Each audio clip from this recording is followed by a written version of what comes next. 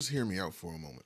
I joined TikTok around June of 2021. And since my time of being on this app, I went through experiencing, seeing, and watching a lot of BS happen on this app. And if you were following my original ADS Play 101 account, you guys know what I'm talking about. Joined again at the end of June. By the time August of that year came around, 2021, there was a group of trannies on this app with predatory behavior that was literally putting out video after video stating that if they like you, you have to like them back. And if you don't, that means you're a transphobe or a homophobe.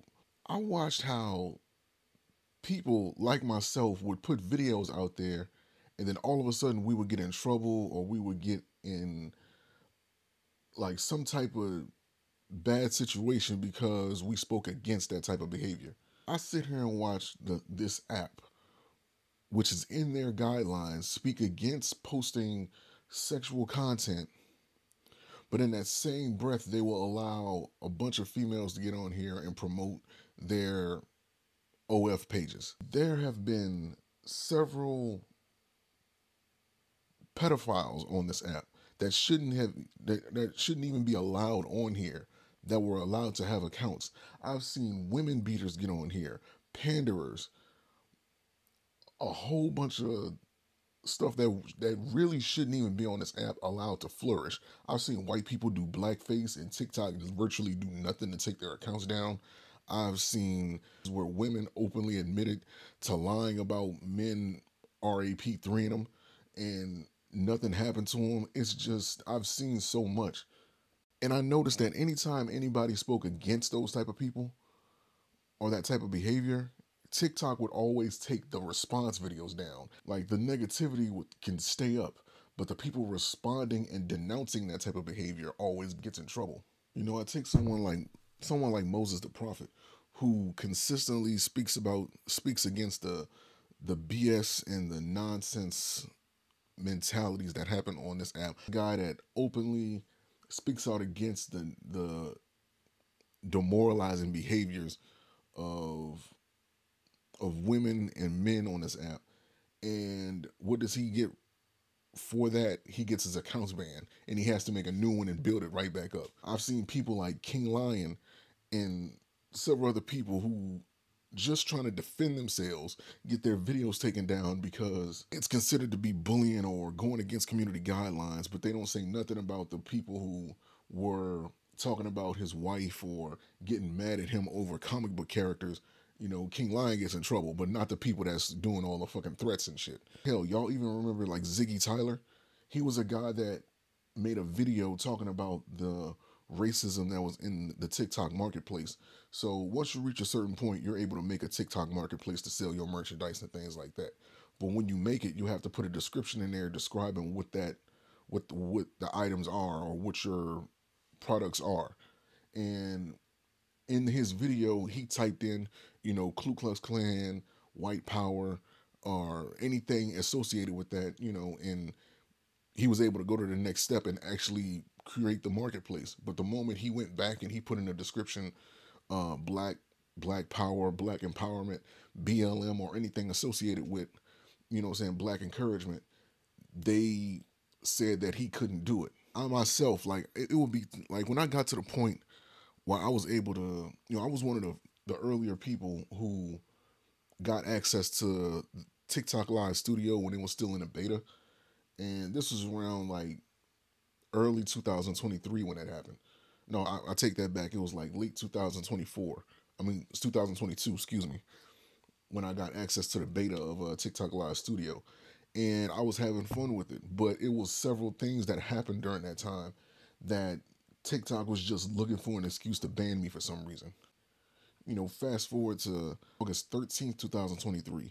I had a live stream where I was talking about, people know that on my ADS Play 101 account, I mainly played Pokemon Unite. That was like the premier game that I played, had fun, built my channel around it. Everybody was in there.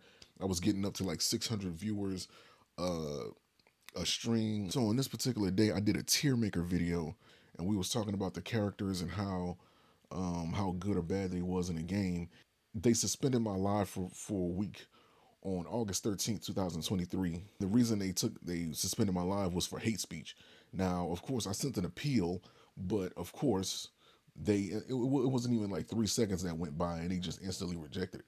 Like, I don't see how you, and this is what let me know TikTok doesn't even have a support team. There's no human beings there, because I don't see how you can say that somebody is doing hate speech when all they're doing is talking about Pokemon. All you had to do was just watch the video and see that it was like, I don't even know how you confuse that. Then exactly 4 days after that, I ended up getting my account banned off of, they're claiming it was IP violation. It wasn't. And I messaged them since the first day it happened. I sent videos, pictures, everything, and they just ignored everything. And my account was never recovered because of that. And I lost 2 years and nearly 9,000 followers. TikTok going out their way to plaster all over their app that, hey, the United States government is trying to ban the app. One of the main cornerstones that they're using to try to push people to join the movement is they need to protect free speech. Let me get this straight. You get mad at us when we speak against predatory behavior. Anytime we defend ourselves, you got something to say and you want to take our videos down. You keep up the people that's doing the things that your guidelines completely speak against. And then you got the nerve to want to ask us to come protect free speech. Why the fuck would we give a fuck about your free speech when you didn't give a fuck about ours?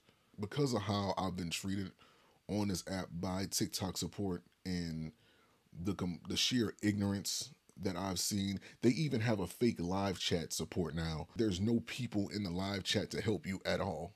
Personally, I don't care what happens to this app, but I would be lying if I say I don't see the bigger picture here. This is a situation where this could really cause a domino effect.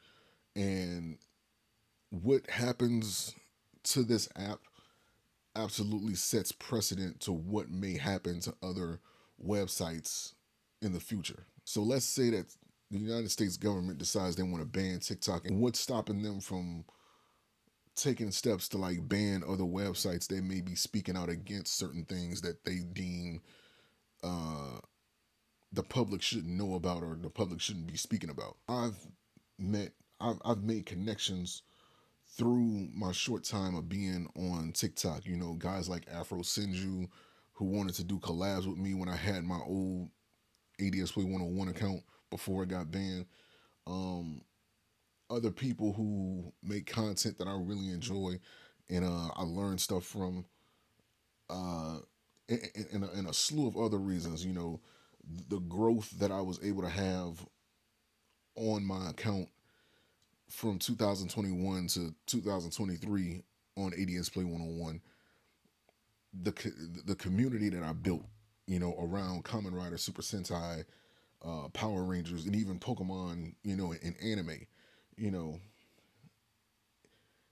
I was able to do that in a relatively short period of time in comparison to my other accounts, say on like YouTube or Twitch. So I can see what good this app can provide, you know, to somebody trying to grow, for somebody that's trying to start off growing a community or a social media presence for themselves. Like I said, personally, I don't really care if the app stays or goes. I really don't care because it's not going to make TikTok support any better.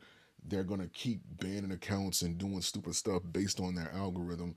Nobody from their support team is actually going to help you get your account back and all that other nonsense, which is, you know, which is for the lack of better words, it's fucked up. I got other social media platforms that I could use that aren't going to be as ignorant and biased and turning a blind eye when they want to, but trying to rule with an iron fist against anybody else that they deem is bad when they haven't actually did anything wrong. It all comes down to this. Don't ask me anything hypocritical, such as come speak on your behalf for the sake of your survival, when the whole other time you've been telling me to shut up and you've been showing me that my voice don't matter.